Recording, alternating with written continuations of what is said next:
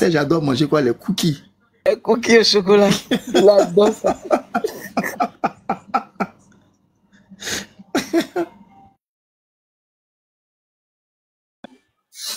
Bonsoir tout le monde. Salut, Mom Jade. Mom Jade. C'est j'ai où même? Il entend manger cookies au chocolat. La dernière fois, là, quand on s'était retrouvés à 4 sur le panel, on causait avec Yas et tout. Là.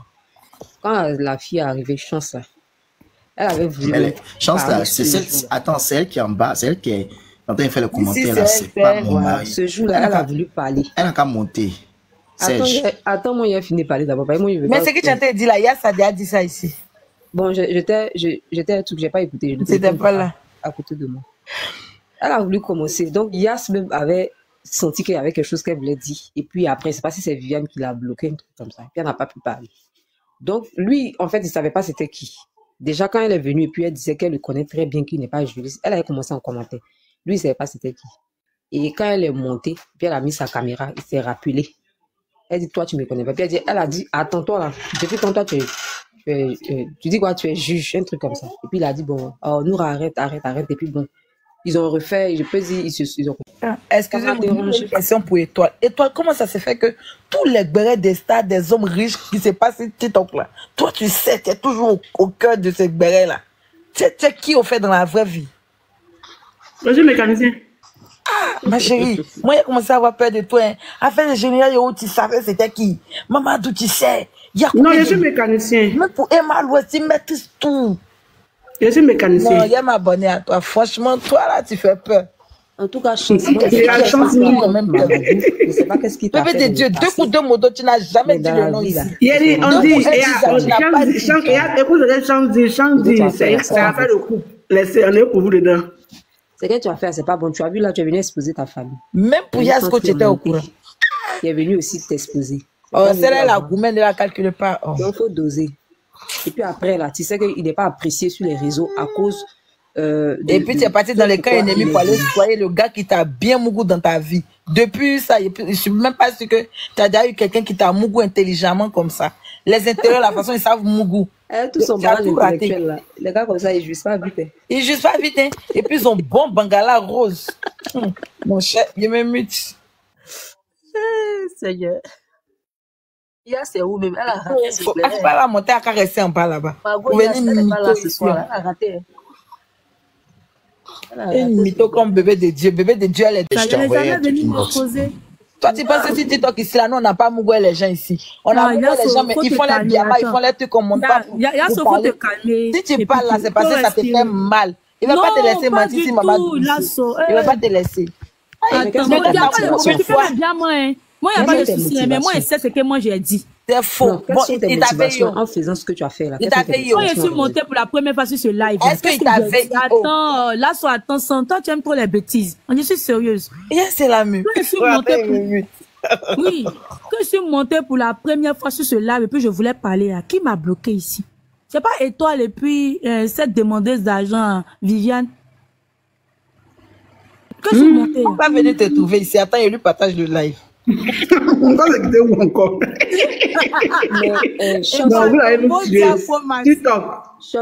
Moi, je voulais te demander, ça fait combien de temps, toi et Mamadou, vous ne vous êtes pas vus, genre physiquement fréquentés, quoi?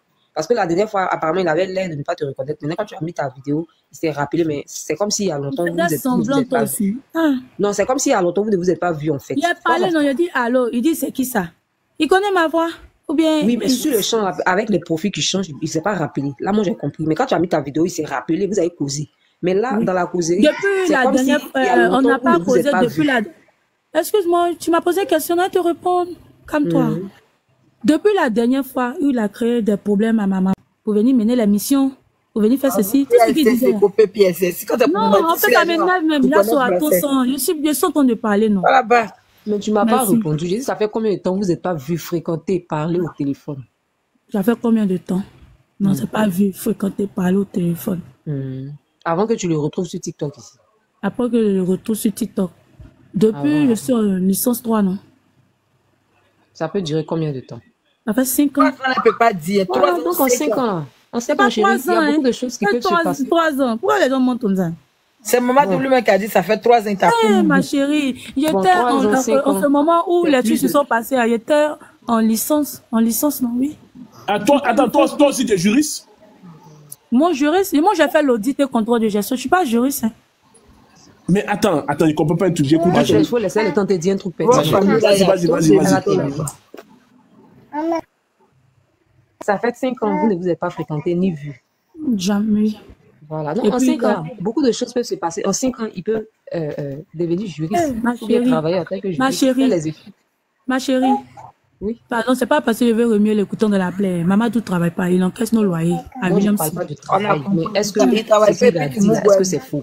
Il a fait Oh, des il y a études ce de que je juge n'aime à pas, la c'est Il licence. ne travaille pas et puis tu google le mari de ta J'étais à propre l'hôtel à Emoka, Tu il vois me quoi que sert, moi. loupé. C'est des choses que ton tante a déjà joué avec ça. Tu Nous t'en vas devons jouer poser avec ça. question. Monsieur comme ça, Moi, il qui a n'est pas- fait Non, comme ça. monsieur même. Là, quand tu es à Abidjan, bien, tu es en Attends, Europe. Yasko, pardon, Joanna, pardon, laisse-la parler. Non, C'est c'est notre menti sur le invité. monsieur, faut pas faire ça. Non, Ah, mais mais ce tu qu'elle a vas dit mettre aussi le là, monsieur. ce qu'elle a dit là, Chance. on n'a pas dit c'est la vérité. Hein. Non, c'est pas écouter laisse-la mon Elle est son. responsable de ce qu'elle dit. Joanna, laisse-la Je sais parler. même pas c'est quoi. Laisse-la Ok, il m'émute. tranquillement. Là, so était Laisse-la là, parler. c'est elle était témoin, c'est elle qui Joanna, juge tout ça là. chance. Et qui est en Europe, tu sais même pas ce qui se passe, c'est pas que tu es divagué les propos. Chance, Majo, tu m'entends? Voilà, c'est pas Mamadou, monté, c'est ton... on m'a posé des questions. Mamadou, Il y a c'est Étoile qui ton- m'avait dit de monter. Donc, si c'est pour me poser des questions, pour m'insulter, je vais descendre tout Non, simplement. t'inquiète pas. Non, Attends, tu vas pas descendre, ma allons-y chérie. doucement. Chance, moi je vais te demander, Mamadou, c'est ton parent, c'est ton cousin, ton neveu, ton oncle, ton frère. Mamadou, c'est qui pour toi? Mon cousin, il n'est rien pour moi. D'accord, il n'y a Pas de rien lien pour de toi. parenté. Il n'y a pas de lien de parenté entre vous. Il y a un lien de parenté, mais depuis son acte qu'il a eu à faire à ma maman là, donc c'est plus mon lien quoi. Donc, en D'accord. fait, il y a une rancune depuis avec ta maman. C'est pour ça que tu as décidé de venir le déconstruire sur la En table. fait, il m'a menacé par message. Le jour que je suis quitté sur le live de Serge, il m'a menacé. Il dit que moi, je ne peux rien créer ici. Il ne peut rien Chance. dire, au fait. Donc, c'est ça qui t'a Chance. fait mal et puis qui t'a poussé à dire tout ce que tu as dit. Et puis, ce que j'ai dit, c'est la vérité, je ne mens pas. Mais pourquoi tu Chance, n'as pas c'était porté le... plainte contre lui depuis là? Pardon? Pourquoi tu n'as pas porté plainte contre Chance, tu dis ton frère a dit, attends, moi je veux comprendre des trucs. Déjà, Mamadou, c'était le mari de ta tante, c'est ça? Mari de quelle tante? Dans l'audio que Serge a mis là, On a tous entendu. dans l'audio que Serge a Oui, joué, il a tu as marié dit sa que tante, c'était que le sa mari. femme. Chance, toi aussi, on dirait que tu es un peu comme Mamadou. Tu as dit, Non, c'est quand- attendez, pas de- oh là il là. a marié Serge, quelqu'un. attendez. Serge, attendez. Il était Allons marié doucement. auparavant. Le mariage n'a pas marché. À Il a qui? marié ma tante. Je sais pas. Il a marié une fille là. Une fille marocaine là, ça n'a pas marché. Allons doucement. Si on veut poser des questions qu'on va pas comprendre, on va poser des questions, aller doucement. Chance. Moi, j'ai écouté un audio. L'audio dit que Mamadou, il était le mari de ma tante au Mali ou au Burkina, un truc comme ça, entre les deux pays. Et que Mamadou, il est revenu, c'est lui qui encaisse le loyer. Tu confirmes que Mamadou était le mari d'une de tes tantes? La fille n'était pas ma tante. Hein. D'accord. Donc, aujourd'hui, tu confirmes que Mamadou, il encaisse vos loyers? Il encaisse les loyers et je confirme. D'accord. Mamadou. Attends, on va jouer l'audio. Voilà, joue l'audio. Je suis pas venue après les... Faut pas t'as joué. Elle va se rappeler de tous ces mensonges. Oh, pardon, On va lui Yasko, poser pardon. question pour la bloquer. Oh. Moi, je suis venue vous éclaircir sur sa propre vie là, sa vie sale là. C'est sur ça que je suis venue vous éclaircir. Mamadou n'est pas juriste. Bien vrai qu'on peut faire les études. On peut faire les études, hein, mais on peut pas exercer dans le domaine. Donc, peut-être il a fait des études. Pour moi, hein, selon mon jugement, pour moi, tu es Mamadou. Déjà, je t'ai demandé, tu dis non, on n'est pas parenté. Après, tu dis non, on est parenté, mais par rapport à l'acte, on n'est plus parenté. Donc, tu es venu peut-être pour le dénigrer. Ça, c'est ton choix, je le respecte. Ça, non, laisse-moi parler. Ça, c'est ton choix, je le respecte. Mais moi, c'est mon jugement. Maintenant, la deuxième des choses, c'est que tu dis dans l'audio, il a marié une de mes tantes. Et après, tu dis que ta maman l'a pris comme son fils. Mais en même temps, auparavant, je t'ai demandé tout de suite. Ils n'ont pas terminé l'audio où il a parlé de ma maman, il a pris comme son fils là. Après, j'ai dit d'autres choses, non? D'accord. Mais si ta maman l'a pris comme son fils, c'est que vous n'êtes pas parenté, il n'y a aucun lien de parenté. Pourquoi tu dis non que vous êtes parenté, mais comme il a posé l'acte, comme il a posé l'acte, c'est pour ça que tu ne veux plus qu'il soit ton parent. Tu as fini. Tu as fini. C'est ce que tu as dit là, c'est ce qu'on te demande. Mais attends, Fred, si elle dit que sa maman l'a pris comme son fils, qu'il était à la maison, on sait qu'il y a un lien de parenté un peu. Mais c'est elle qui dit non qu'ils ne sont Pas pas un lien de parentés. parenté de sang, mais un lien de parenté d'alliance. Bon, elle est là, elle va répondre. Il est tout, et moi aussi, ça ne veut pas rentrer comment. Fred, il y a des gens qui ont vécu peut-être chez nos parents. Ils sont venus chez tuteur, tu comprends? Et puis du coup, moi, il y a plein de grands frères que j'appelle mes grands frères, mais nous ne sommes pas parentés. Mais ils étaient chez tuteur chez nous. Tu comprends? Si moi, mais je t'ai pas dit, lui, là, c'est pas mon frère, tu n'as pas fait, c'est pas mon frère. Bébé de Dieu, bébé, toi, tu sais, il y a beaucoup d'incohérences. Laissez-la, elle seule, elle va parler. C'est elle seule qui est venue parler sur la toile. Faut pas mettre quelque chose dans sa bouche. Elle n'a qu'à... L'argent de sa maman, c'est pour ça qu'il est venu. Ils sont en train d'expliquer quelque chose, vous êtes en train de vous couper la parole. Vous pensez que moi, je suis bête, je suis un enfant bien, puis elle veut raconter des bêtises sur les réseaux sociaux. Vas-y, parle, on te laisse la parole. Tonton JM est là, tonton JM est là, les audios. Bon, tiens, si vous n'avez rien à me dire de concret, moi, je vais descendre. Vas-y, c'est pour me traiter de menteuse. Non, faut pas descendre, chat. Moi, j'ai sommeil, hein. Tu es ici à cause de moi.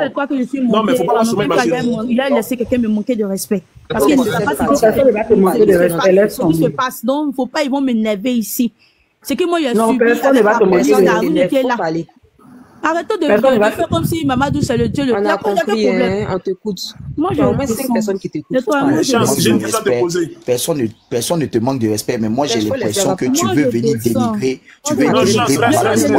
Mamadou, il a quoi de spécial et puis j'ai venir le dénigrer. Mais après 5 ans, donc pendant les 5 ans, tu penses que la même chose que j'ai dit à Mamadou. C'est quelque chose qui s'est passé, vous avez mal entendu, vous allez régler ça en famille. Je vous ai dit ne n'est pas pour mettre le pendant les 5 ans, comme elle dit, Mamadou, Fred, laisse tomber. Ça va qu'empirer les choses. Faut laisser émotion.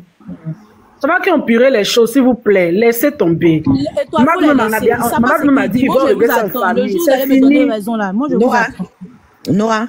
Tu dises la vérité ou pas là. Que tu dises la vérité ou pas là. Moi, je n'apprécie pas. Que tu dises la vérité ou pas. Voilà, mais Noura, pourquoi la dernière fois m'a fait là? Toi, tu ce qu'il t'a fait là, c'est pas sur Internet, tu allais venir l'exposer comme ça. Je lui ai bien dit la dernière fois, quand c'était là ce jour-là, quand je parlais, je lui ai dit, je vais dire tout haut.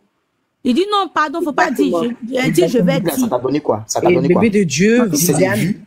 C'est des vues, c'est des abonnés que tu cherches ou c'est quoi? Il va se calmer pour un très bon moment. Je peux intervenir ou bien je sais pas, je demande la parole. Vas-y, JM. Mais pas une motion, le père JM. Vas-y, tonton JM, vas-y. Ah, vous avez fait ça, c'est descendu. Oh, de vous calmer, elle va parler. Noura viens. Noura ne monte plus. Non, elle est partie. Ok. Noura ne monte plus. Moi, j'allais lui demander, mais elle a l'air d'une fille que j'ai vue, qui est sympa, qui est calme, qui n'a pas de trucs. Moi, ce comportement, j'allais lui demander qu'est-ce qui l'amène, son intention de venir dire qu'elle va dire tout, c'est dans quel but? Est-ce que si elle dit que le monsieur, je crois que c'est ce qu'il y a, j'ai pas vu le live, hein, où on dit que c'est V, je dis en anglais encore. Comment on appelle encore? Excusez-moi si c'est V-I-O-L. Oui, non, c'est ça, non? Oui, exactement. V, tu dis seulement V. Ok, DV. Si le monsieur avait fait ça, ou le monsieur, c'est pour cette raison, le monsieur est sur TikTok et que les gens disaient, je pouvais comprendre. Toi, tu as des informations comme ça. Et tes informations, encore que tu dis, ne sont même pas cohérentes. C'est ce que vous faites que les gens sur TikTok restent en faux profil. Oui, ils ne peuvent pas venir se mettre ici en vrai. Parce que même s'ils viennent en vrai, il y a des gens qui vont monter des histoires. Un petit vrai, ils vont monter des histoires. Mais c'est quoi le but? Est-ce qu'on le recherche pour ça? Non. Exactement. De venir dire que tu vas venir dire la vérité, tu vas venir dire la vérité dans lequel sens? Qui t'a demandé la vérité? Est-ce qu'il est accusé de ces mêmes actes à la justice ou bien sur TikTok, où tu peux venir dire, ah, moi je peux témoigner vraiment, s'il est accusé de ça, j'ai aussi un témoignage pour ajouter. Comme ça, les gens vont dire, ah, peut-être l'accusé là a peut-être un point. Mais un bon matin, tu dis que toi, tu vas venir dire la vérité aux gens. Juste parce que tu as envie de dire la vérité. Tonton, j'ai émotion. Et sa seule motivation, c'est que c'est parce qu'il monte sur des panels, d'après elle, il se fait passer pour un juge qui n'est pas et tout. Donc, c'est sa motivation qui fait qu'elle est sortie. Je pense qu'ils vont régler ça en famille, Fred. Ils vont régler en famille, mais l'eau est déjà versée. Ce qu'elle a fait, c'est trop méchant de sa part. Je veux savoir, les études de droit, là, ça prend combien d'années? Ça prend combien de temps? Ça dépend. Il y a 5 ans, il y a 7 ans. Alors, donc c'est possible. Pourquoi elle dit qu'il n'est pas juriste? Mais pourquoi elle dit qu'il n'est pas juriste? Mais j'ai une question. Pourquoi elle dit qu'il n'est pas juriste? Motion. Non, parce que peut-être que quand elle l'a connu, il n'était pas encore... Exactement. Mais c'est ça, c'est de rien. Et je ne veux pas que vous dites que je l'ai accusé. Je me pose des questions et je lui demande c'est quoi ses intentions.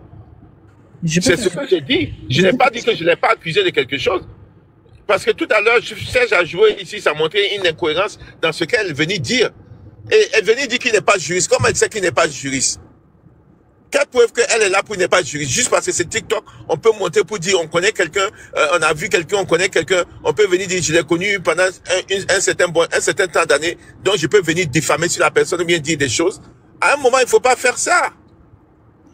C'est pas bon. Motion, en plus, ce qui est grave, elle dit qu'il encaisse des loyers. Donc, ça veut dire elle dit que ça fait 5 ans, elle n'a pas vu ou 3 ans. Mais pendant ces années-là, il encaisse des loyers. S'il encaisse des loyers, il a un bien, il a un droit qui a été donné par la famille pour qu'il encaisse, il encaisse des loyers. C'est parce qu'il a un pouvoir comme ça de connaître la juridiction que vous lui avez confié les loyers pour vous reverser. Donc là, tu as la possibilité de le voir en famille. Tu dis que ta mère l'a adopté, mais comme JM disait tout de suite, quelle est ta motivation pour venir l'exposer comme ça?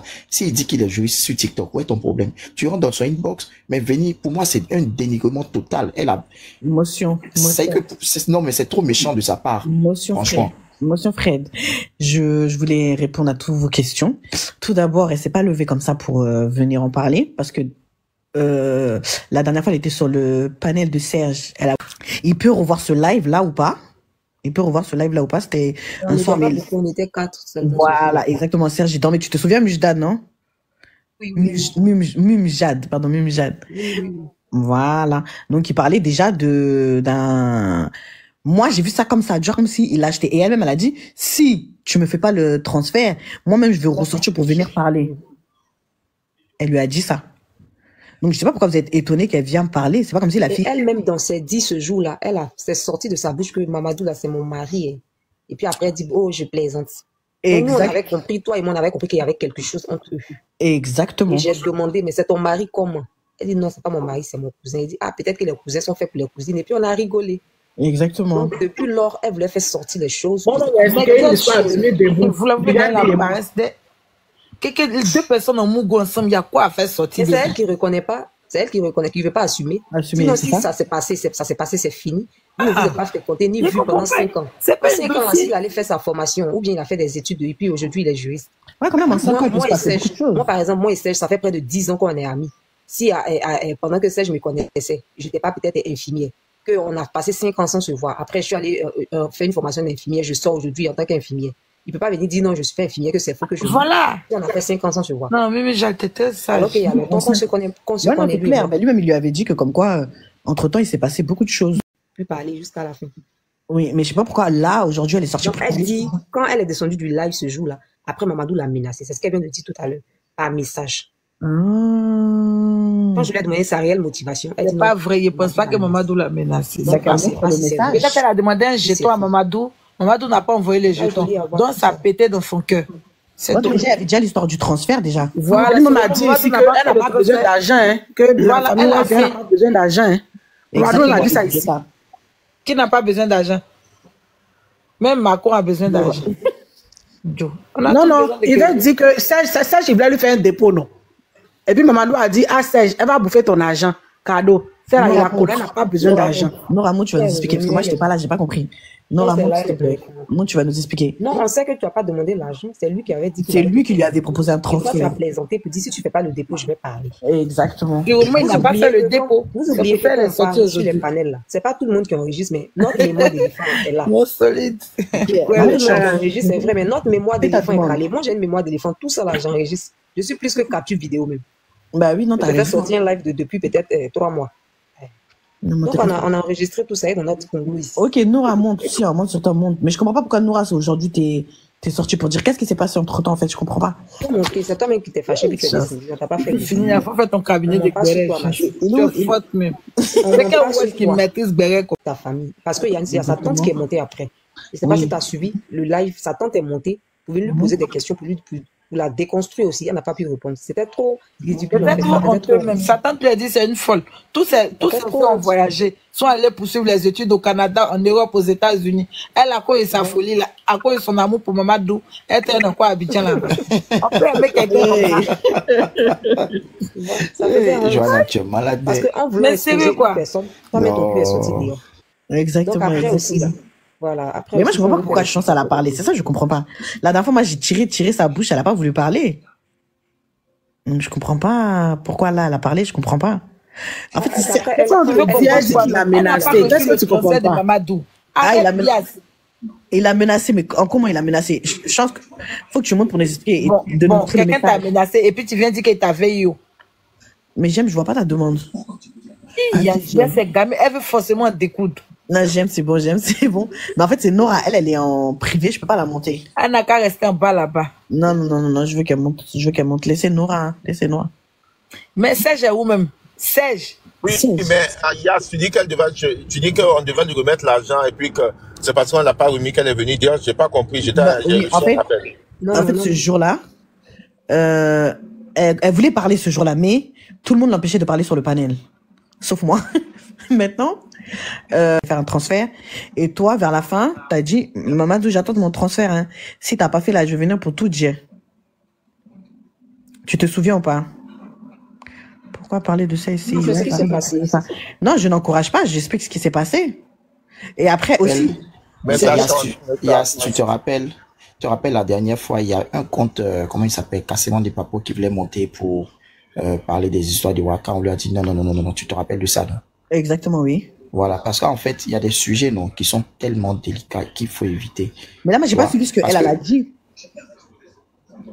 J'ai pas suivi ce qu'elle a dit, j'ai pas suivi ce que... Enfin, c'est lui qui a dit. Attendez. Moi, je ne comprends pas. Moi, je vais descendre. Ce sujet, je ne vais pas trop rater dans le sujet, descendre. En fait, vous, j'ai dit vous, c'est pas ceux qui sont sur le panel, mais en général. Je sais pas qu'est-ce que ça nous prend de venir même parler de quelque chose de si privé, d'aussi intime, comment on dit, c'est intimate, non? Ou bien comment on dit en français? Intime. Pardon? Intime, merci, intime. Quelque chose d'aussi intime. Juste pour dire que vous connaissez la personne, mais en quoi ça va vous amener, en quoi ça change quelque chose. Et après, vous allez vous en vouloir parce que quelqu'un d'autre va venir chez vous. Quelqu'un d'autre va monter ici pour dire qui toi aussi gâter ta vie parce qu'il y a d'autres personnes qui te connaissent, qui ont suivi, qui ont enregistré, qui ont parti montrer à ta famille ou aller montrer aux gens. Et après, vous ne prenez même pas conscience de vos actes. Vous pensez que vous allez avoir de la notoriété sur TikTok qui vous donne même pas de l'argent, qui vous paye pas. Les gens viennent pour échanger, apprendre. Vous prenez ça à un autre degré. Moi, c'est ça qui est déplorable avec vous. Et des personnes, souvent, que je vois que c'est des belles, je me dis, c'est des belles personnes parce qu'elles sont gentilles, elles sont trucs, qui font ce comportement-là. Moi, ça m'attriste parce que vous gâtez votre avenir. Parce que vous ne savez pas qui écoute, vous ne savez pas qui vous connaît.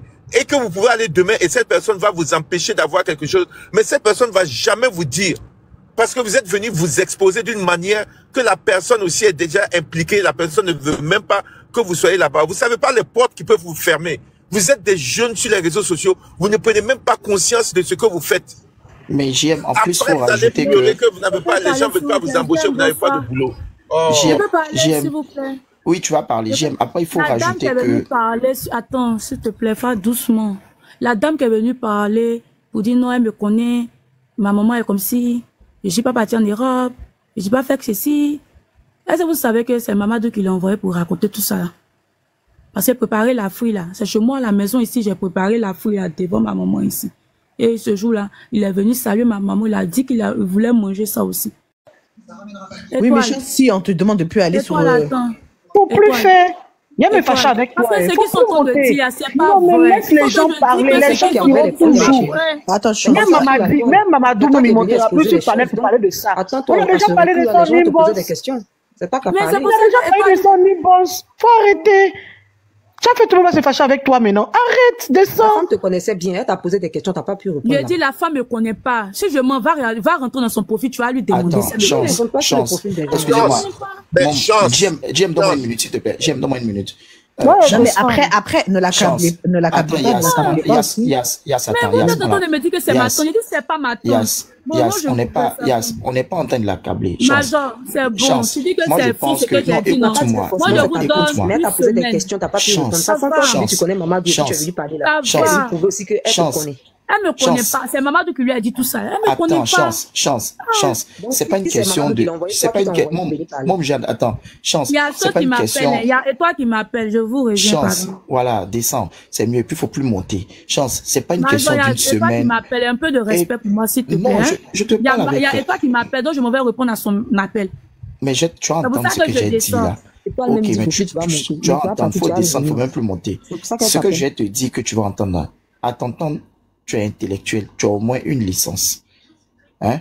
Tu as fait au moins 3 ans après. Tu montes et puis maintenant tu te plains que les gens vont te demander ça. Là, les gens se sont pas encore réveillés dessus. Donc, le conseil que j'ai à te donner là, ne monte même plus. Si tu peux, change même ton nom ou bien bloque ton compte parce que les gens, avec ce que vous avez fait aujourd'hui, ils vont renchérir dessus. Pour le moment là, tu ne subis rien. Est-ce que tu pourras tenir? Il faut arrêter, Chance. Faut arrêter. Ce que j'aime à dire là, c'est tellement clair. Peu importe la motivation, tu penses que c'est ici que tu devais venir parler de ça? C'est quoi? Le but c'était de dénigrer Mamadou quoi. Mais en dénigrant Mamadou, là, mais sache que Mamadou aussi aura des personnes derrière lui. Ça c'est clair, c'est comme ça le renchérissement. C'est pas bien. C'est pas bien. Vous n'avez pas laissé Chance même s'exprimer. Vous avez jugé l'affaire là. Non mais Serge, ça c'est pas un débat à avoir. C'est pas un débat à avoir. Je peux parler.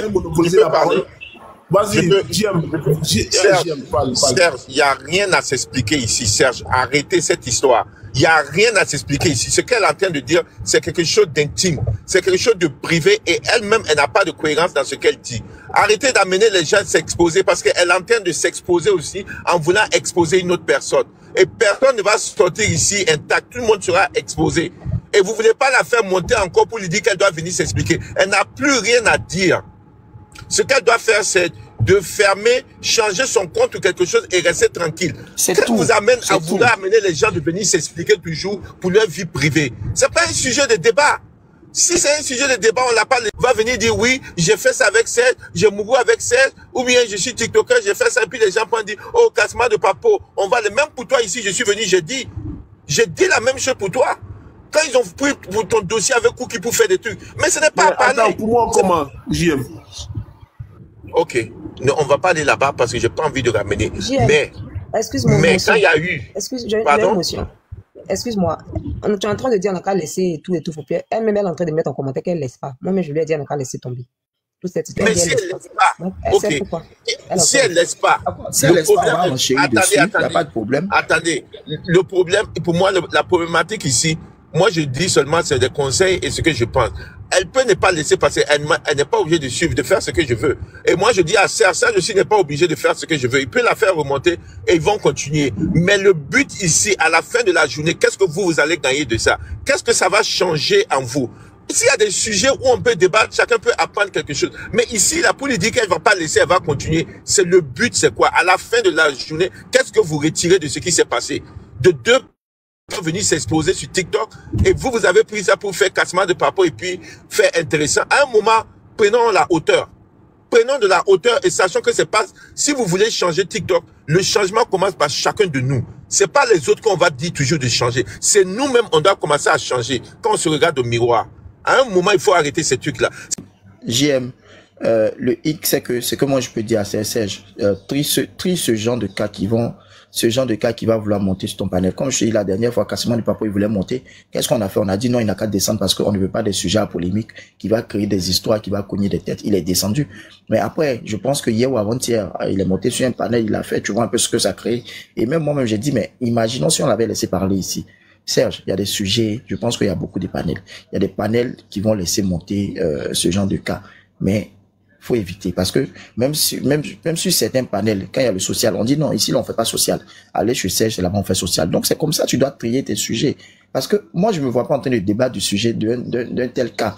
Surtout de quelqu'un qui intervient comme ça, quelqu'un pour rien comme ça, on ne connaît pas sa source de motivation. Tu vas monter pour dire non, qu'il a fait ça, il a fait ça, il a fait ça. Pour moi, c'est inutile. C'est vraiment inutile. Peut-être que vous allez débattre de ça. Moi, je serai en bas, je vais écouter. Mais je ne serai pas sur le même sur le même panel en haut avec chance. C'est pas un manque de respect envers elle qu'elle m'excuse, mais je pense que si on doit débattre, on peut débattre d'autres choses, mais pas de ce sujet-là. Faut qu'elle comprenne. Je suis pas en train de lui manquer de respect, mais ce n'est pas joli à entendre. Moi, ça ne m'honore pas. Et puis, pour une jeune dame comme elle, comme je dis, elle est intellectuelle, comme elle le dit. Attends, elle n'a qu'à penser à demain, à plus tard. Aujourd'hui, tu viens parler, mais tu sais pas ce que ça va te porter comme préjudice demain, après-demain. Donc, faut éviter. Voilà. Bon, comme le grand frère JM a dit, avec ce que Major vient de créer son panel, elle va en parler là-bas. Parce qu'après aussi, maman... 4 mois, le papa est rentré, ou 2 jours, il ne s'est pas ajouté, t'es trop occupé. Il y a plein de personnes qui n'acceptent pas sa venue sur TikTok. Donc ça va encore encourager beaucoup de personnes à aller contre. Fredo. Vous savez le problème avec beaucoup de personnes. J'ai vu des gens en commentaire qui disent oui, j'aime défendre maintenant Mamadou parce que Mamadou est beaucoup d'accord avec vous. Vous savez, le problème avec vous, je vais vous dire, et souvent c'est des personnes intellectuelles, souvent des personnes que je vois, comment vous ramenez toujours aux personnes? Un sujet qu'on dit, vous ramenez toujours à la personne. Qu'est-ce que ça a à voir avec moi? C'est un sujet que je dis. Ce que j'ai dit là, c'est vrai ou c'est faux? C'est tout. Pourquoi vous ramenez et dites oui, c'est parce que c'est ton ami? Vous faites de vos affinités ou bien ce que vous faites n'est pas bon. Quand il y a eu d'autres problèmes ici, j'ai toujours eu le tout. Quand vous avez parlé de Cookie, vous avez parlé de qui mourut avec qui on va faire, quel TikToker qui est en train de parler à qui ou bien quoi. Moi, je vous ai dit, arrêtez.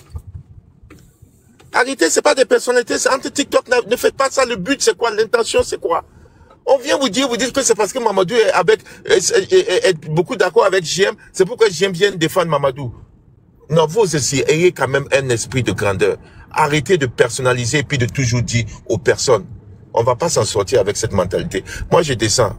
Bye bye. De toute façon, moi je voulais rajouter, mais moi je comprends pas parce que là j'ai un peu suivi un peu. Faut tu me fatigues, franchement. Yo.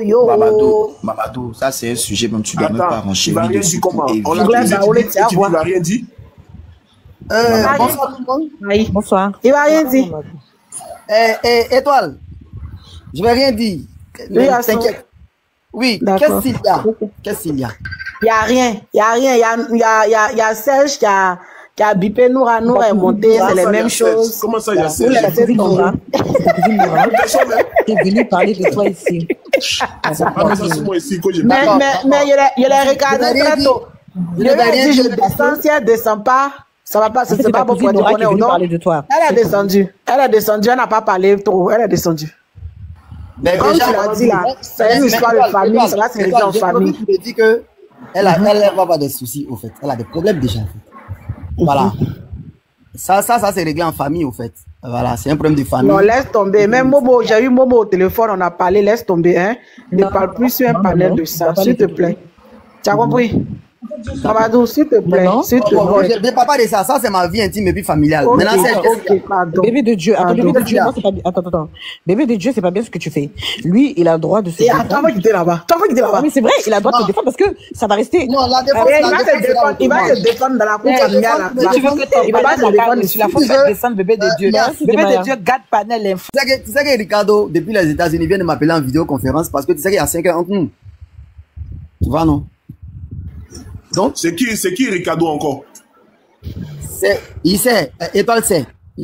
Merci Momo, tu vois comment il y a Momo parle, ton frère te parle dans les commentaires, pardon, arrêtez avec cette histoire. Momo t'inquiète, hein, Momo t'inquiète. Okay, je ne vais rien dire de la famille, Momo t'inquiète, faut y t'en faut même, voilà, faut même pas t'inquiéter. Il a les yeux déjà voilà.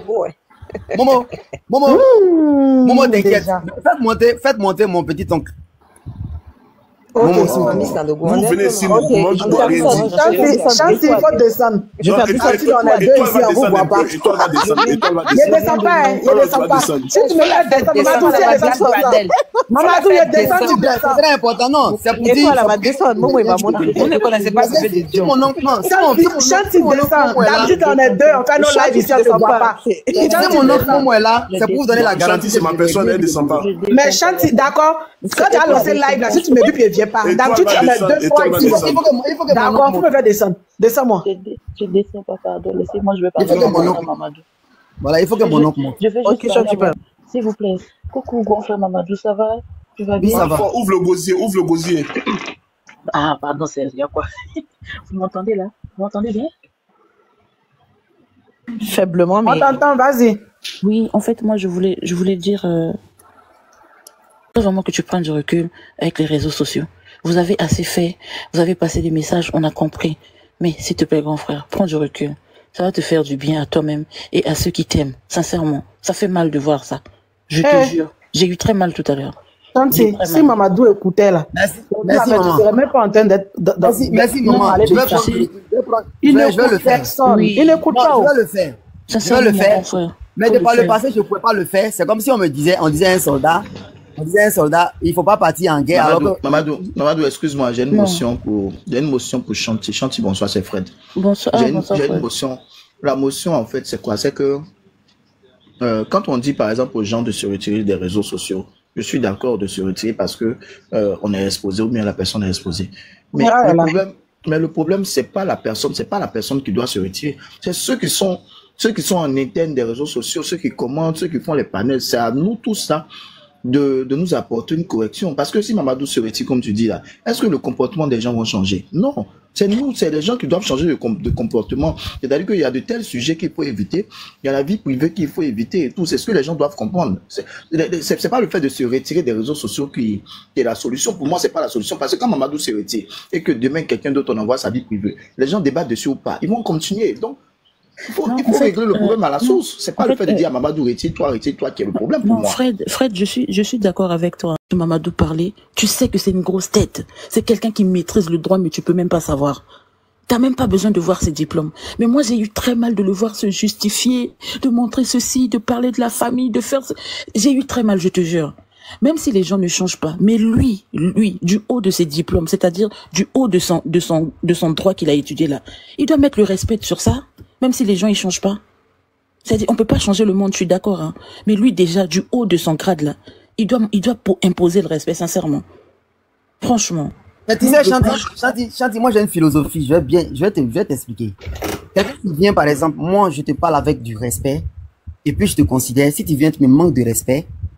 Au fait, en réalité, tu penses que c'est moi que tu insultes. Moi, je ne considère pas que c'est moi que tu insultes. Tu viens étaler non seulement ta mauvaise éducation, mais la mauvaise éducation que tes parents t'ont donnée. Donc, c'est toi-même que tu insultes, au fait. Voilà comment moi je raisonne. Voilà comment je vois la chose. Est-ce que tu vois? Oui, je vois, grand frère. Grand frère, je veux que tu comprennes aussi, non? Tu vois? Moi, sincèrement, hein, je suis même pas, on s'est vu sur les réseaux, mais je t'apprécie. Imagine ceux qui sont de ta famille, ce qu'ils vont ressentir. Est-ce que tu comprends? Moi, qui t'ai connu sur les réseaux, j'ai eu de la peine et j'ai eu la douleur. Et tes propres frères, ils vont ressentir quoi? C'est pire, en fait. Moi, c'est juste dans ce sens-là. Tu peux monter mon oncle là? Vraiment. Ça fait trop mal, quoi, sincèrement. Gentil, merci. Il va Mamadou là. Il va en tenir compte même, beaucoup même. Je vais en tenir compte. Voilà.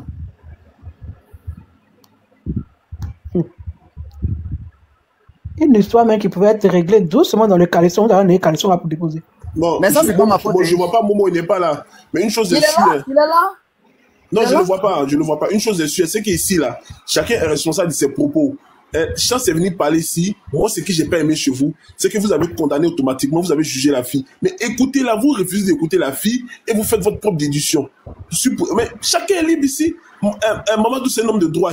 Il a dit que si c'est sent diffamé, il va porter plainte. Alors, laissez-la, elle va venir s'exprimer. Comme sa petite soeur. Jamais de la vie. Jamais même. Mais vous venez fatiguer les gens. Il faut descendre, il y a quoi même? Ah, tu sont pas peut-être n'a pas compris ça. Toi, tu gâtes panel, hein. Ah, il y a de quoi? Il y a de la paix. Il gâte panel comment? Toi, tu es venu à dominer. Non, il y a quelqu'un avec un ministre de la paix. Je vais l'appeler là. Je l'appelle, hein, Serge, je l'appelle. Il faut l'appeler, il va monter ici. Puis il faut appeler Chance aussi, on va régler tout ça là. On va dormir dans la paix du Seigneur. On régler quoi? On a déjà réglé. Vous n'avez rien réglé. Toi, Chance là, ce soir là, je t'aime pas. Bébé de Dieu, je t'aime pas ce soir, je te dis la vérité. Ça veut dire là, tu m'aimes pas.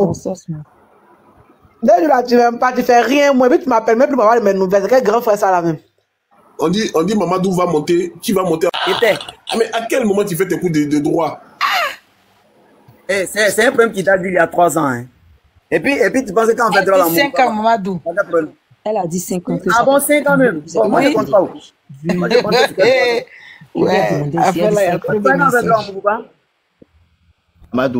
Mamadou, tel que toi-même, tu es en train de donner tu es en train de donner du crédit à ce que la fille a dit, parce que moi, j'aime depuis longtemps en train de laisser le sujet, mais tel que tu es en train de répondre, quand on va commencer à te poser des questions, tu vas répondre. Non, je vais pas parce que répondre. la manière, tu dis que c'est...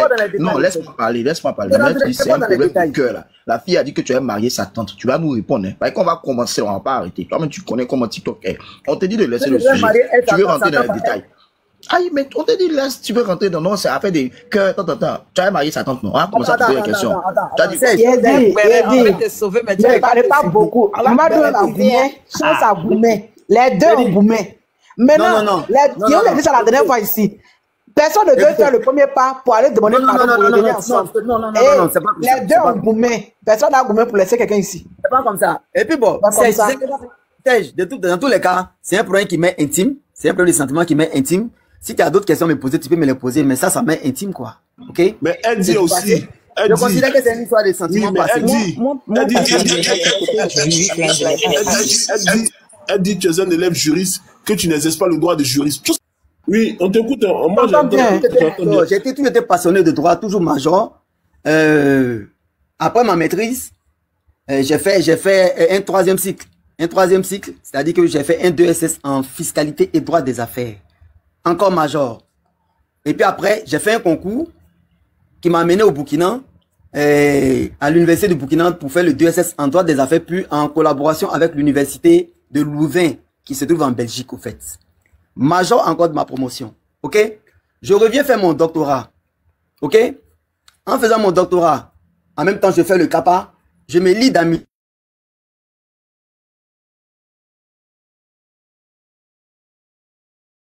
On t'entend plus, hein?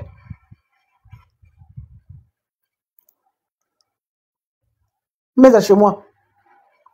Non, on ne l'entend plus. C'est lui qu'on n'entend plus, hein, c'est pas. Ah, d'accord. L'autre là, je lui envoie l'invitation. Hein. Il est où là? Excuse-moi. Il va venir. Maman, il fait de l'appeler, il est en communication. Il va venir. Voilà, j'étais en communication avec Momo. Donc, je prépare mon doctorat. Ok? Je fais mon doctorat, je suis proche de mes professeurs. Les professeurs de droit, c'est ceux qui généralement, qui font les exposés de motifs, qui sont proches. Le professeur de base, mon professeur de droit de procédure pénale, par exemple, c'est une autorité, voilà, c'est une autorité qui travaille au ministère de la Justice. Est-ce que vous voyez? Non, je ne vais pas rester là comme ça. Je suis neveu d'une famille, d'une grande famille.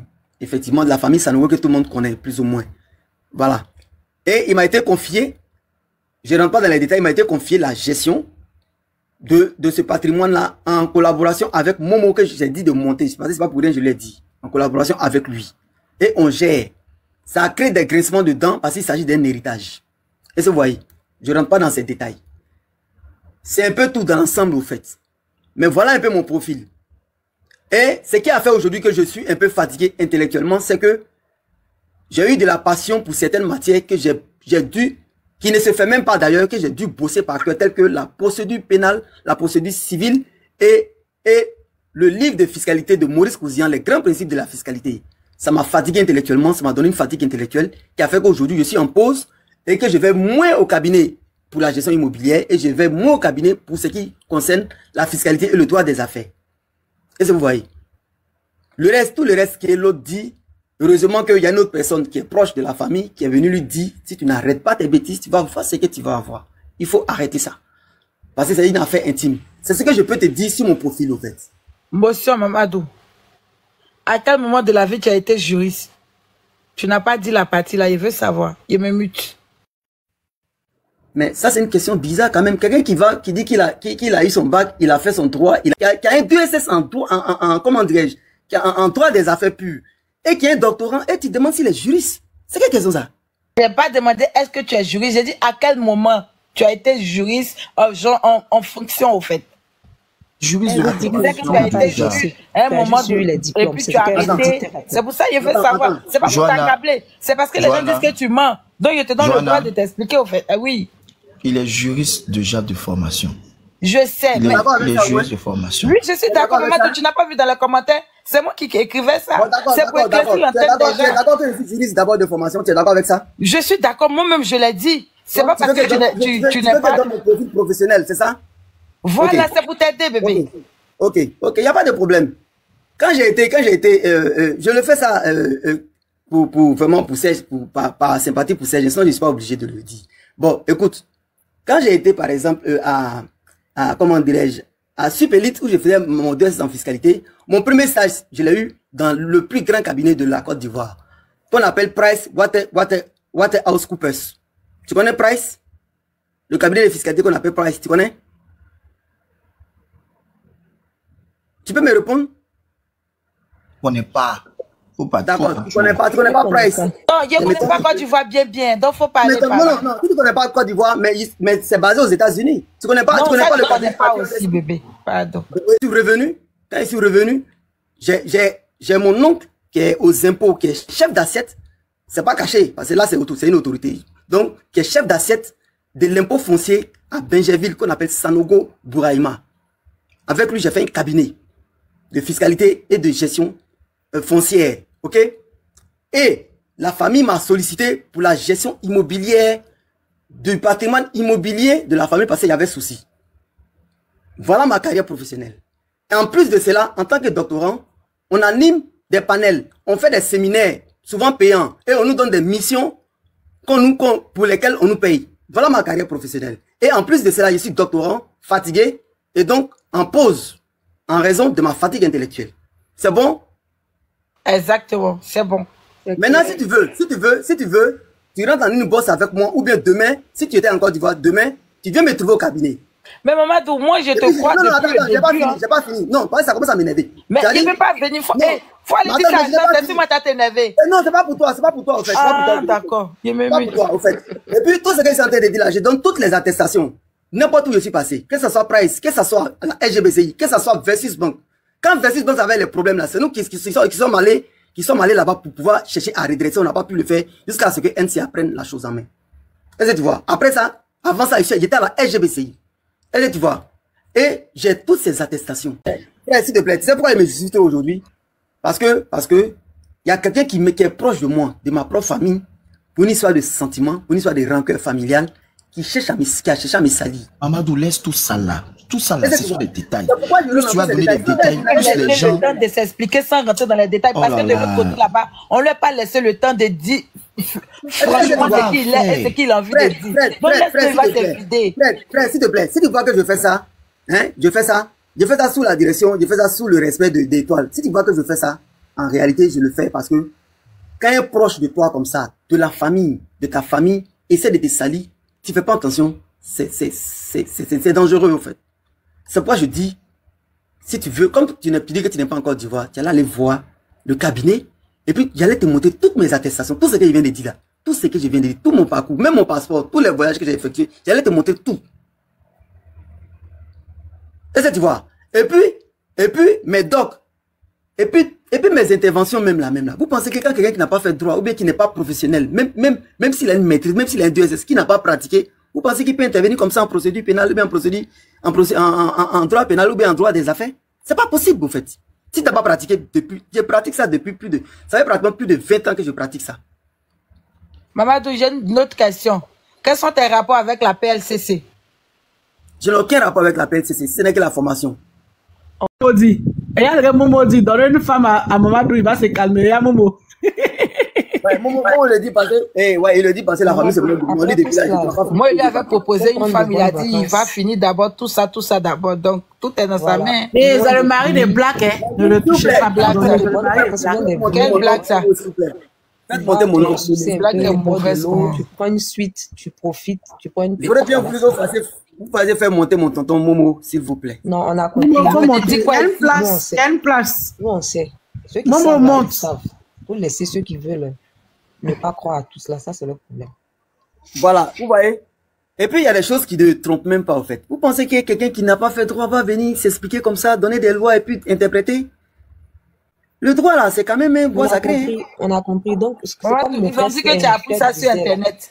Après là, après tout ça là, demain, il ne faut plus revenir sur le sujet. Faut laisser. C'est même pas possible. Elle veut continuer, il faut la laisser continuer. Faut même plus revenir. Voilà, au fait, c'est une campagne de vengeance de Goumestine.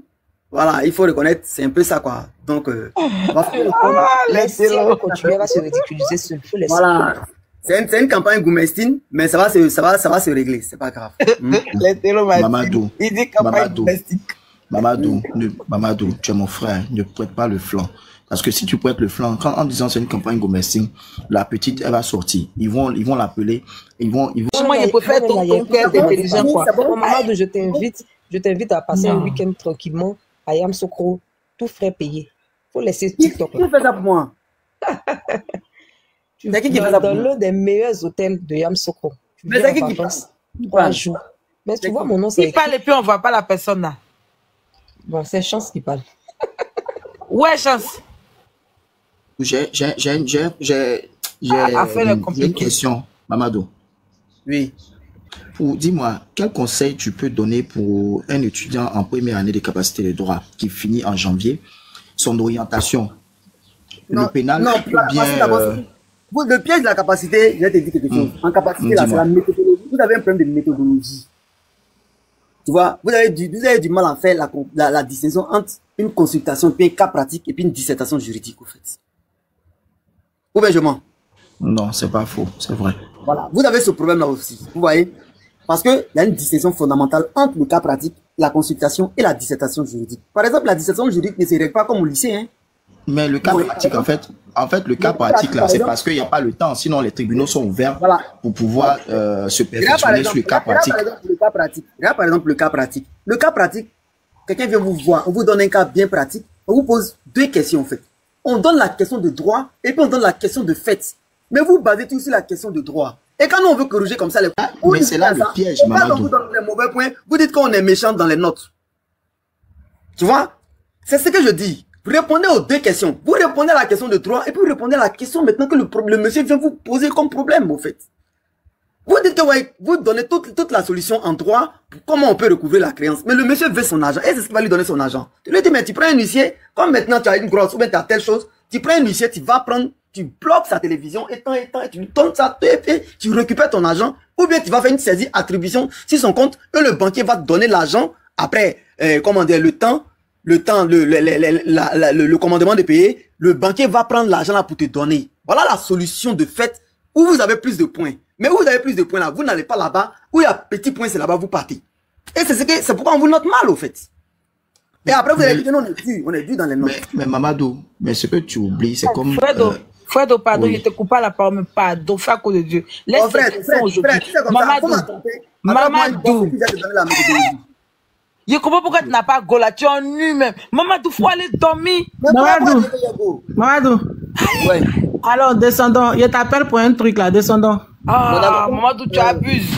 Donc, descendons, je t'appelle pour un truc, descendons. Oui, c'est bon. Oui, c'est bon, tout est rentré, descendons. Il y a descend. Ok.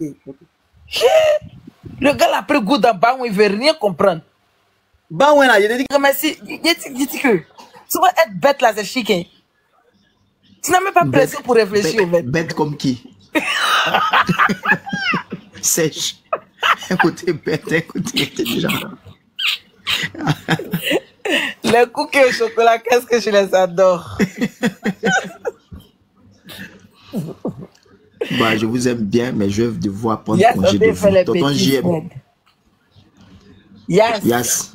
Ok, on fait ça. Ok, bonne nuit. Moi, ce nuit, il fait un peu tôt, pas tôt, mais... Tu es au sport? Tu es au sport? Non, je suis à la maison, il est 22h. Le tonton tonton JM, faut dire papato. Faut dire béret. Je peux dire papato? Faut dire béret, faut dire béret. Béret. Faut dire Apani. Béret. Tonton JM dit béret. Tonton béret. Les Apani là. Béret. Barbeau, béret. Voilà, béret. Mais ça, même, il a foutu. Il fait Tonton JM, faut dire voilà. Voilà. Aïe, ouais. Voilà. Aïe, ouais. Mais vous pensez que quoi même? Voilà. Je vous ai dit, moi, c'est la factualité, pas d'émotion. On ne fait pas d'émotion. Il dit encore ça, je te bloque, voilà. Tu fais, je te bloque, voilà. Ici, c'est la factualité. Mais quand je vous parle, vous ne comprenez pas. Vous étiez tous au village là-bas. Je vous ai dit, vous avez dit, oh, le tonton là, il est vieux. Oh. Le tonton là, vous avez insulté même bâtard. Je vous ai rien dit. Voilà. Appelez-les, appelez-les. On va écouter un peu de choses. Voilà. Et puis maintenant, il chante un peu. Ouais, clash musical. T'es fort ou pas?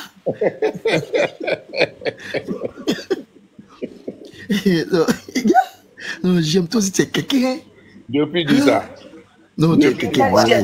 Tellement que tu as bombardé un jour avec les chiens à boire. Waouh, waouh, waouh. Il y a vu quelqu'un qui a pour faire statut. Il a pour prendre ses chiens. Et puis c'est pour moi, il a ses chiens. Les chiens à boire, il dit, ouais, j'aime, tu es fort. Il s'est me promener sur son mur. Il voit les chiens à boire. Waouh, waouh. Il dit, j'aime. Tu es sûr que quelqu'un peut la personne pour chanter. Ouais ou pas? Tu maîtrises le game.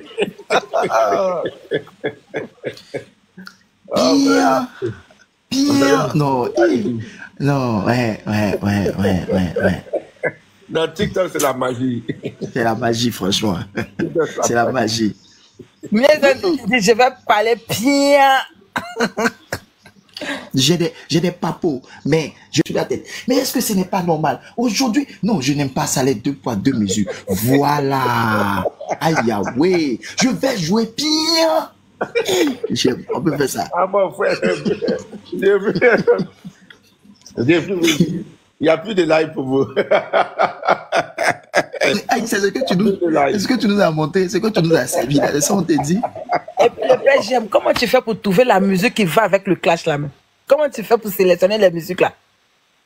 Je ne peux pas vous dire. Tes sources là sont fortes. Il dit il y a une source. Mais je ne dirai pas le nom de ma source. Je vous ai dit que je ne dirai jamais le nom de mes sources. Et ce n'est pas une source. J'en ai beaucoup. Je ne dirai jamais le nom de mes sources. Jamais. Vous pouvez tout faire. Je vais jamais dire. Et attendez. Voilà. Je viens de recevoir. Ma source me dit que il y a 10 personnes qui sont recherchées. Si vous voulez. Bon, Edwige, je t'aime bien. Mais je t'ai dit, Edwige, fais attention. T'as oublié quelque chose. Il dit, j'aime ne mange jamais. J'aime ne mange jamais. Moi, j'aime, je ne mange jamais. J'aime ne mange jamais. On est là, vous allez voir. J'aime, c'est la factualité. C'est la, moi, c'est avec moi, c'est la factualité. Quand je vous dis la factualité, là, c'est la factualité. Voilà. Dans l'émotion. Mais je vous pensez que quoi? Vous pensez que quoi?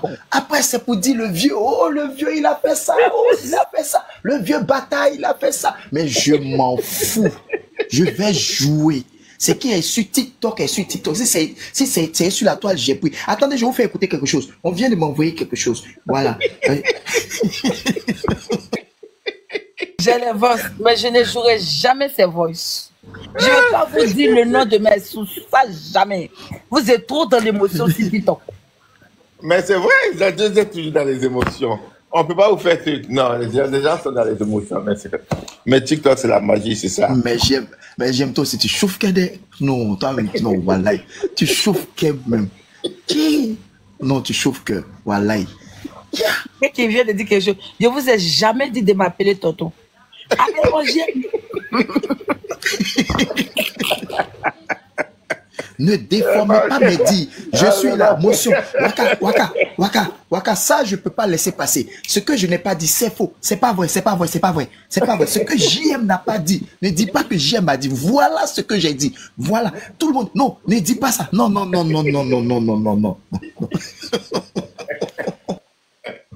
Frère, tu partais dormir. Moi, prendre une douche et puis être dormi. C'est mieux. C'est mieux. Oui, maintenant il dit plus mon sein. Il dit je peux intervenir 1 fois, 2 fois, qu'on ne l'écoute pas, je peux descendre. Hein.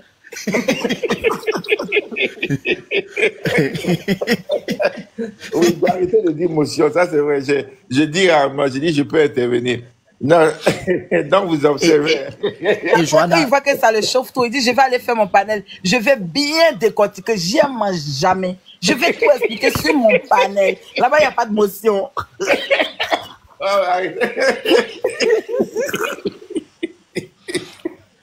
Johanna, tu es dans le programme du week-end, non? Non, Daïma n'a pas validé. Oh. Mais pourquoi? Tu as me demandé pourquoi. Non. Mais quand je dis pourquoi, c'est toi, c'est pas. Mais Jean, c'est elle, Jean, moi, c'est elle. Si moi, il dit elle à mon truc, tu vois, mon chéri. Jean, elle la voit. Donc, ça va être bien. Elle a validé, t'inquiète. Mais moi, j'ai une question. Où est Mel? Même elle était partie, elle est revenue et fait la disparition. Elle est là, je te pique maintenant. Le nom de Mel, c'est quoi? Son nom, c'est quoi? Je te pique. C'est son nom que je te pique là. C'est son nom. Il a vu tout à l'heure ici là. Elle a changé encore. Elle a changé encore. Je dis celle-là. Elle va devenir fantôme comme Fred bientôt. Je te pique, c'est son nom. Je pensais pas que c'était elle. Je te pique, c'est elle. Elle est là, privée maintenant. C'est mieux. C'était un bac perdu pour mon ami Fred. Ouais. Il est fou de perdu. Il dit, je ne suis pas bipolaire comme certains. Ça, il a vu ça, je rentrais dans le panel. Donc, du coup, il attaque ça direct. Il dit, le vieux là, il est fou. Hein? Vous êtes en privé ici, mais les gens vont sur votre page Facebook. Non, mais moi, mon Facebook, même, c'est en privé, grave, même là-bas, même personne n'a accès. Bon, à part ceux que je suis abonné à eux il y a longtemps. Non, mais même si ton compte est privé, tu as fait des publications publiques, non? J'ai tout verrouillé. J'ai rendu tout privé. Tout. C'est trop compliqué. Si tu veux voir quelque chose, tu vas voir photo des gars, un poisson, photo des placali, photo. Tout. C'est devenu chef Fred. TikTok, c'est la magie des. Yes, t'as fini? Yes, il y a des comportements moi je supporte pas. Vous êtes méchants. Ça, j'ai fait exprès. Il met live à 2h, 3h. Vous n'êtes pas que je dorme. Et puis lui, il entend vider ses poches. Cookie et chocolat, nous tous, on va finir par manger ça. Je me mute. J'aime. Le live, il est à quelle heure? Le live de demain, si j'ai pu faire live de demain, ça doit être peut-être 23h. Parce que moi, je dois faire après le boulot. Je ne peux pas faire. Les matins, si je fais, je vais en temps. Je ne vais pas finir. C'est trop facile, le père, si tu n'avais pas parlé de JM, moi, ce qui me désole, en fait, les affaires de prison, là, vous en parlez, mais est-ce que en bas, vous cherchez à trouver des solutions pour ces personnes? Non. Apparemment, c'est que sur les réseaux, vous parlez, mais est-ce que... Non, mais si, c'est vrai ce que tu dis. Mais moi, je vais en parler.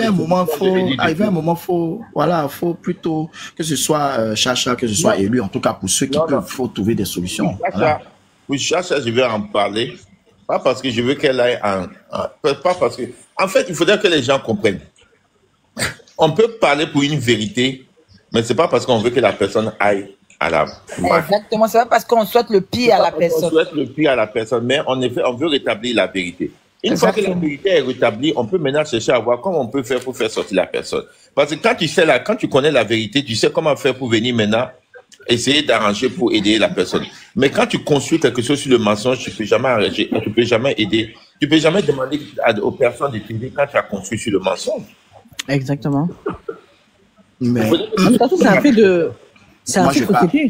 Moi, je pars en chérie dessus, mais moi, je pense que chaque personne sur le dossier des Chacha a eu une bonne raison de faire son exposé. C'est-à-dire que certains ont dit non, voilà, elle est temps, parce que c'était leur personne. D'autres ont voulu sortir parce que pour eux, non, c'est un 2 poids 2 mesures. Mais dans le fond, où il y a eu le procès, non, si vous voulez plus d'informations, l'accès. Zengo. Vous avez eu l'information là, qu'est-ce que vous cherchez encore? Zengo, j'ai pas enregistré leur live parce que je suis même pas allé regarder parce que leur live là c'est des répétitions et puis ils n'ont rien à dire là-bas. Donc j'ai pas enregistré, mais je vais aller voir chez Kadi. Non, ça pour eux c'est peut-être demain soir ou samedi. Il faut pas vous en faire. Je vais les reprendre à la hauteur. Eux-mêmes ils me connaissent où? Ils me connaissent. Ils font comme s'ils me connaissent pas. Ils me connaissent. Après ils vont sortir. Ils me connaissent. Elles toutes elles seront répondues à la hauteur et elles vont. Je les réserve là. Elles-mêmes, elles vont s'asseoir, elles vont même plus parler du sujet là. Elles vont laisser ça tomber. Le montage, il est déjà prêt, j'aime ou pas? J'aime, tu parles de qui comme ça? Parce que nous, on est novices. Je vais vous dire, Still B, Edwige sont sur ma liste. C'est pas que je veux, c'est pas que je crache, hein. Ce sont mes personnes, hein. C'est toujours mes personnes, voilà. C'est pas qu'on a bagarre. Mais, comme c'est TikTok et que le respect doit s'imposer, quand tes sœurs sortent te manquer de respect, tu viens aussi en public les remettre à leur place pour qu'elles puissent s'asseoir tranquillement. Donc, moi, je suis en train de réfléchir. Je vais répondre. Voilà. Je vais leur donner leur réponse à la hauteur. Surtout Edwige et puis Stilby. Les autres là, bon, je sais même pas est-ce que c'est la peur. Puis sortir pour les répondre. Les leaders de la chorale là, et puis les perroquets répondent là. Je vais peut-être laisser les perroquets et puis les leaders là. Je vais répondre. Non, attendez. on va jamais en finir parce que si, moi je dis tant qu'il aura des captures, tant qu'il aura des réponses en bas. Tu vois, avant il n'y avait pas de captures. Donc, si le gars il a fait son live, on te dit tu sors une fois, deux fois, basta.